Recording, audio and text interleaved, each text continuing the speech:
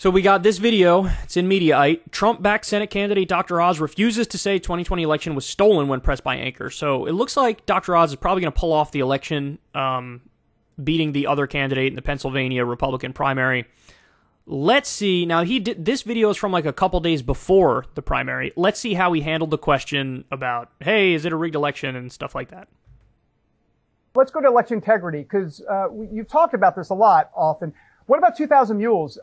Have you seen the movie? And if so, what did you think of it?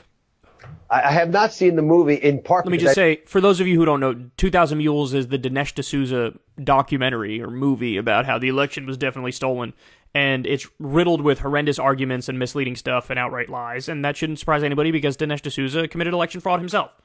He's a partisan hack, and he's working backwards from his conclusion, and it's a piece of trash. I recommend Crystal's monologue on that where she breaks it down. And, yeah, this is in far-right circles. They're embracing it because it's telling them what they want to hear. And so this guy's asking the question because he's on one of these goofball networks. I don't know if this is One American News or Newsmax or whatever, but let's see how Oz handles it. I literally haven't had a second. Right. My wife, however, keeps nudging me to go watch the thing. She's got it downloaded. The reality for me is 2020, under the cover of COVID, was an example of how you should not run an election. And here in Pennsylvania, people are really worked up about it. I already said on the debate stage, I was the first to say we cannot leave 2020 behind. We have to get under the hood, examine exactly what went down, and address those issues. And that means a lot. See, this is, okay, so the headline makes it seem like he stood up to Trump.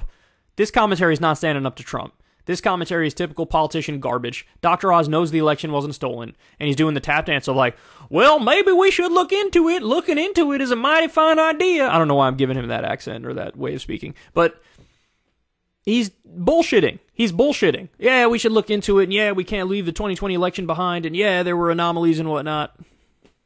Allowing the legislative branch here in Pennsylvania to finally do its job. It's been blocked by the attorney general who was running for governor.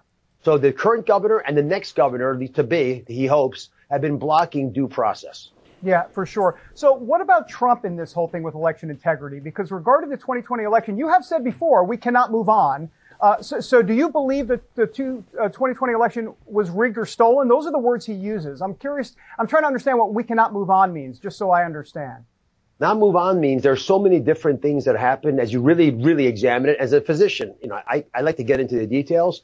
I've talked to individuals who say their votes weren't counted, who went to the polls and claimed that someone had already voted with their absentee ballot. There's so many questions, and not just about the absentee ballots, but the fact we don't have voter ID here, that opened up the whole system to mischievousness. We have got to understand the different ways where cheating occurred so we can...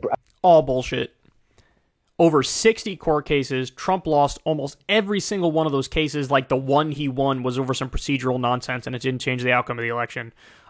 Republican judges, Trump-appointed judges, laughed this out of court and said there's no evidence that this thing is stolen. They did an audit in Arizona where they found that not only did Biden win, he won by more votes than they thought he won by on Election Day. This is all bullshit. He knows it's bullshit. He's being a politician. First of all, identify how much happened, but also make sure that it never happens again. And the voter ID issue is critical here, David, because without voter ID, frankly, it's impossible to tell. And we don't have voter... This is a guy who claimed he's never been involved in Turkish politics. And then there was a picture that resurfaced of him voting in the last Turkish election. He's talking about voter ID, voter ID, voter ID. If this guy had left-wing politics, the right would act like he's not even able to run. Because he's, you know, I don't know if he's a dual citizen or he was a dual citizen, but, like, they would question his loyalty.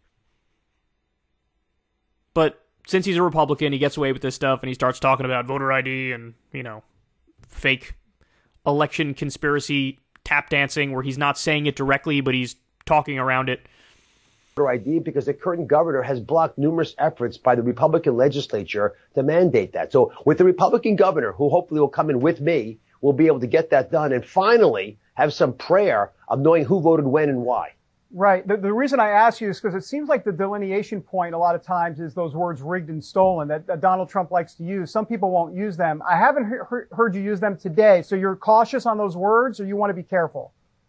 I want to be careful. Republicans are about fixing things.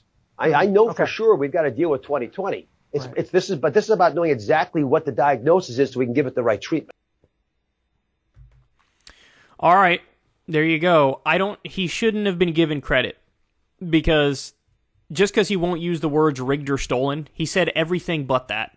And so the reason why this is an interesting story to me is because you just witnessed, this is the moderate Republican position. This is the moderate Republican position right here. And if that's your moderates ain't moderate. I hate to tell you. So, this is your team. These are your boys. By all means, go right ahead, but that's pretty sad. Hey y'all, do me a favor and like and subscribe. It helps out big time in the algorithm. Click the bell as well for notifications when videos drop, and watch that video on screen right now. You know you want to.